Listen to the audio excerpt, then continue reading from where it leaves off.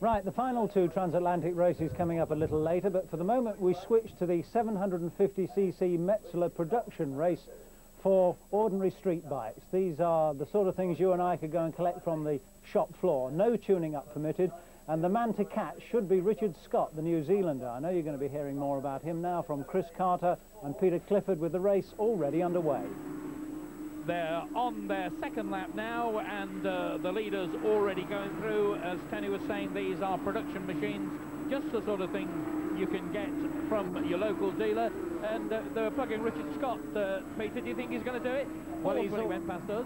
He's already up into fourth place, yes, and it's his first race, of course, at this Donington Park circuit, and he is in fourth place, closing on the leading group. They're number 2, Richard Scott, on the standard VFR 750 Honda.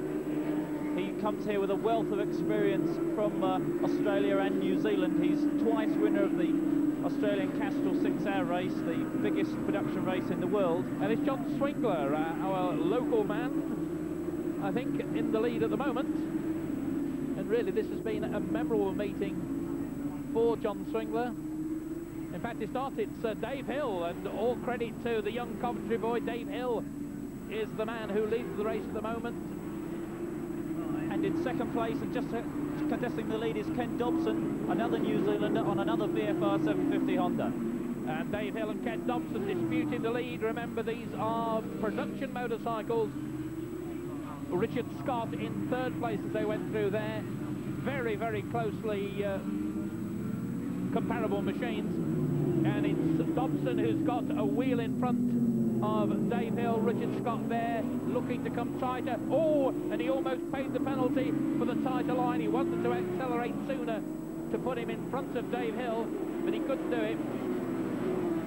Well, Dave Hill, there is John Swingler, 119. We've seen him in action in the Superbike series over the weekend at Donington Park, and he's had a great weekend so far, and he's doing very well here. The race leader, though, 92, Ken Dobson, 2 laps completed.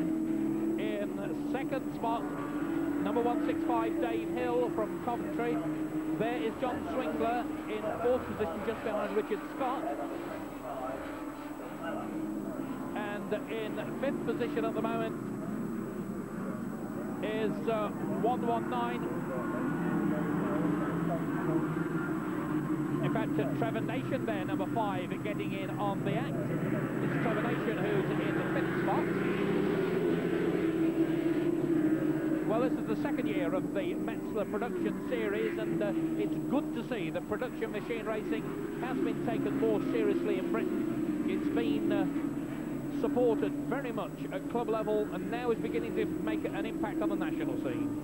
Yes, and we see Scott moving to second place. He overtakes the Suzuki, and now it's a Honda 1-2 now. Scott running wide as he passes the third place man to take second place. And the all-action style of Richard Scott carries him through to second spot, but I don't think Dave Hill will necessarily give up the battle. Hill looking for the inside line, almost goes up the back of Richard Scott. Scott there, number 2, in second place. And I think, come on, Peter, you've got to admit there's a slight bias in the commentary here. You are, in fact, looking after Richard Scott. Yes, that's right. I've watched Scott ride several times in Australia and New Zealand, and he's a very likeable character, as is Ken Dobson, another Kiwi. So these two Kiwis have come over here. They've come an awful long way to go racing. They're both very, very enthusiastic, and I'm very keen to see anyone who's travelled halfway around the world to compete in races in England succeed, and both of these men doing it now. Dobson followed by Scott. Here they come, 5 riders in line, with Ken Dobson, the race leader, Richard Scott, number 2, in second spot. In third position, David Hill. Behind David Hill is 119, John Swingler. And the 5th man bringing up the tail of this quintet is Trevor Nation. So 2 Colonials in the lead. And Scott takes over the running. Scott slides past Dobson there, a very neat overtaking manoeuvre. Great riding from both of these two men on the brand new 750 Hondas. That's 3 Suzukis behind them. You can see spots of rain on the camera lens there. Presumably we got another shower of rain, and these are production motorcycles. They're not racing bikes, and they're not very forgiving in the wet weather, Peter. Well, the thing is that they have production road-going tyres, so there's no excuse for a wrong choice of tyres. And both Scott and Dobson are well-experienced wet weather men, and both race production bikes in the wet, so they really should know what they're doing, as long as they see that it's raining, of course. It could catch them unawares. And a change, because Dave Hill has lost another position, and he looks as though he's going to lose 4th place as well. Scott the leader from Ken Dobson, and a real shuffle around behind. John Swingler there in 3rd place, Trevor Nation 4th, and Dave Hill in 5th position. Scott out in front, 92, Ken Dobson in 2nd place. And a really hectic battle for 3rd place now, almost side by side. Trevor Nation trying to go through on the inside of Dave Hill, and they sprint side by side up the hill, with Dave Hill having the better line. He almost puts Trevor Nation on the grass, and Nation goes round the outside.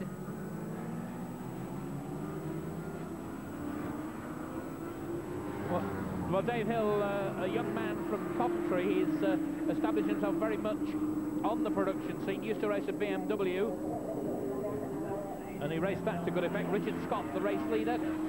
Ken Dobson in 2nd place. John Swingler 3rd, Trevor Nation 4th, and Dave Hill in 5th spot.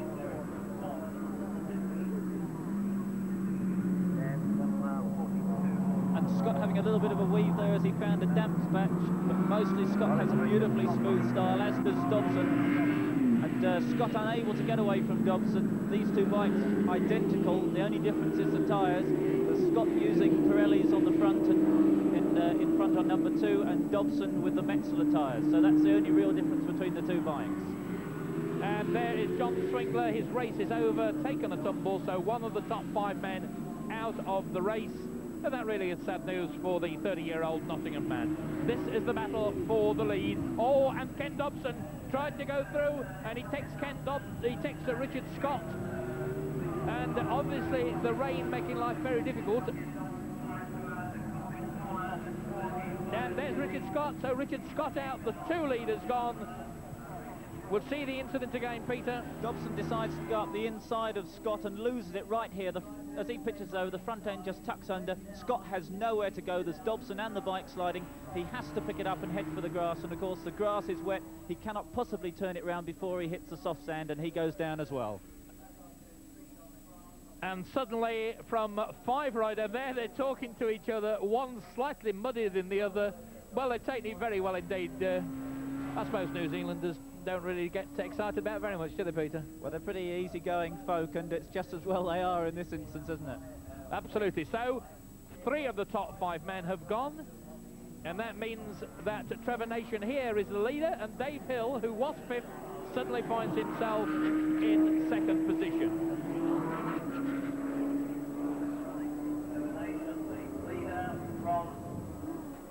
And Nation now well out in front on the Suzuki, going from a Honda-dominated race, it's now gone to a Suzuki-dominated race, and the 2 GSXR 750 Suzukis well clear of the field now.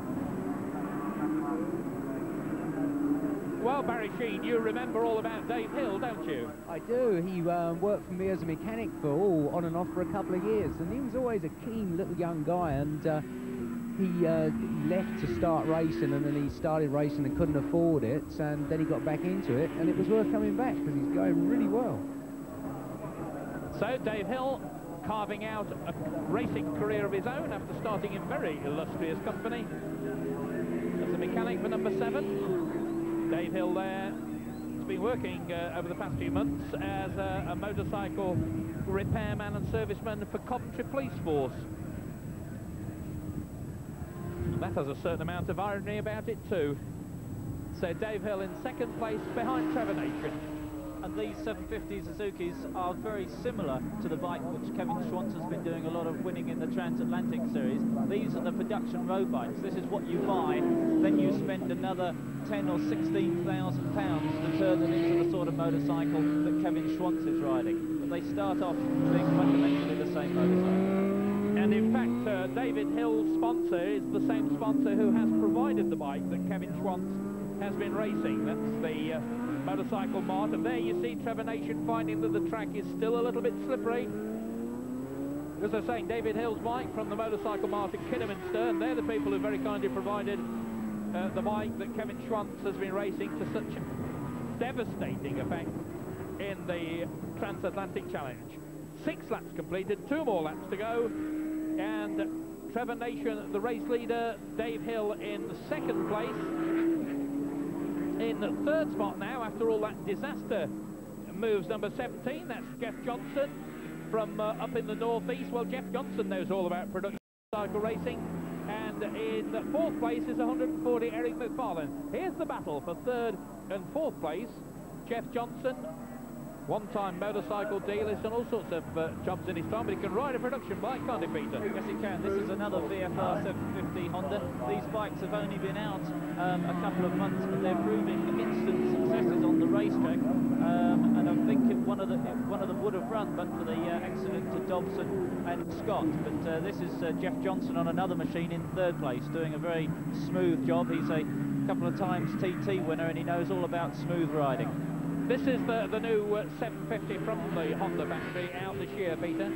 Yes, it's a very, very nice machine. It's a very much uprated 750 Honda, a completely different frame to what they've used before, directly developed from their World Championship winning Grand Prix and Formula 1 bikes with a twin spar aluminium frame. A really beautiful job, and it obviously works. Jeff Johnson then in 3rd place, holding off the challenge from number 140, Eric McFarlane in the lead, though, of course, still Trevor Nation, and behind him, young Dave Hill. Eric McFarlane in the picture, in 4th position, and Jeff Johnson now beginning to open up the gap. And McFarlane looks over his shoulder to see who's in 5th place, and in 5th spot at the moment, number 42, Gordon Allett. Well, Gordon Allett, a well-known character from both classes like the Marlborough Clubman Series and the Pro-Am Championship. Yes, Alett's a pretty fiery rider. I've seen him do some spectacular things, but he's obviously got it sorted out on his production bike now. We're looking at 140 Eric McFarlane, the man who lies in 4th position at the moment. And there is the race leader, Trevor Nation, battling through. Trevor Nation, a very, very talented man.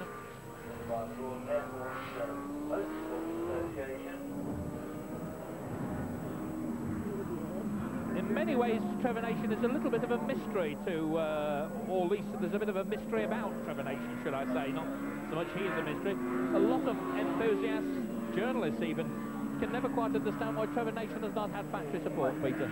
Yes, he seems to do everything but be in the right place at the right time. He has the talent, he's beautifully smooth, rarely makes mistakes, he gets results, he does everything that he possibly can on a very, very small budget, and yet perhaps his face doesn't fit, he doesn't have the film star looks or something, he doesn't speak to the right people, he doesn't ingratiate himself perhaps with the right people, and he remains a privateer.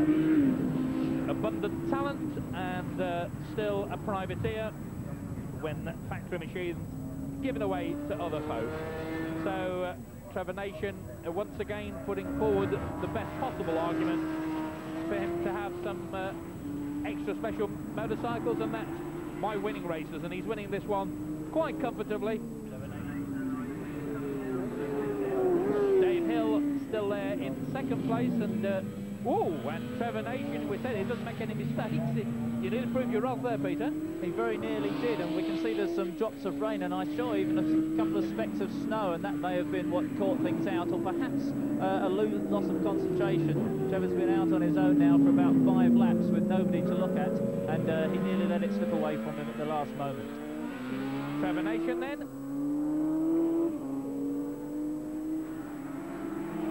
26 years of age, from Shipton, Bellinger. One of the team in the Transatlantic Challenge. Been scoring a few points in that, but 2 more laps to go then. This is the end of the 8th lap, and Trevor Nation just carving his way past Paul Goddard, who's not exactly got his act together in this particular event. This is the opening round of the Metzeler Production Championship, the Z50 class, and Nation starting as he means to go on. And the bike that Nation's riding, as we said, is the 750 Suzuki, and it just shows what a beautiful motorcycle this is, because it is successful in all forms of competition. It's winning the production race here, absolutely standard. Mick Grant used one to win last year's Super Stock Series, which was in a slightly modified form, and then the full modifications that are allowed to let Kevin Schwantz win a lot of the transatlantic races. So it's a really superbly developed bike. So Trevor Nation on the way, barring misfortunes or mistakes, to a victory in this opening round of the Metzeler Series. Mixing amongst the traffic, but he shouldn't have any problems here. He's got more than 20 seconds advantage. But it's pretty thick ahead of him, and of course one thing that's very difficult in the wet is to suddenly change line, and if one of these tail-enders was to move over at the wrong moment, which they can easily do, Trevor could find himself in trouble. So he's got to pick his moment to pass, as he's got so much time in hand. And Nation picking his way through the mobile chicane at the Essers. Now this is going to be even more difficult, I think, because conditions at the hairpin are not good. Beginning to see, you can see flakes of snow.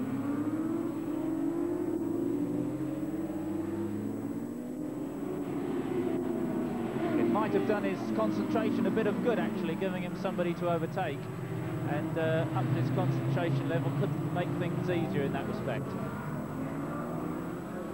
Trevor Nation coming through, end of the 9th lap, one more lap to go.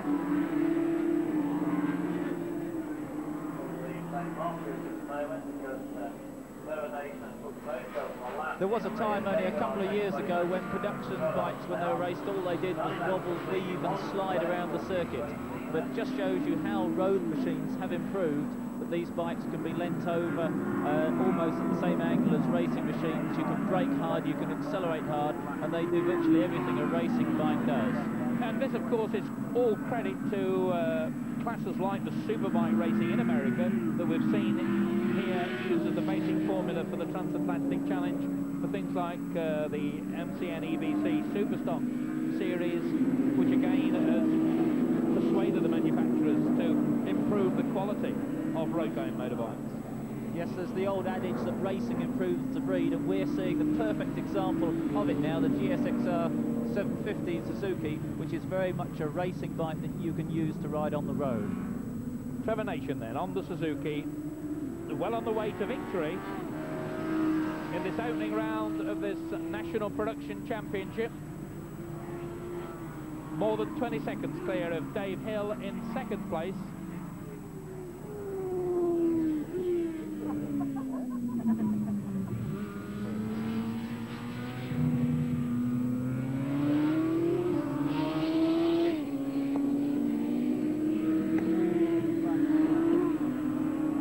Trevor Nation then.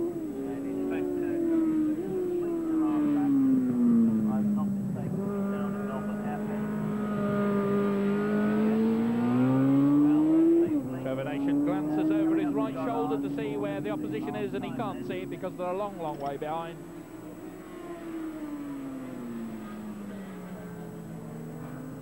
And Nation then going to win this one, no problem at all. And a long, long way behind is Dave Hill. So Dave Hill will finish in second place, and that's a good ride. Trevor Nation then the winner. So join us again after the break for more transatlantic action here at Donington.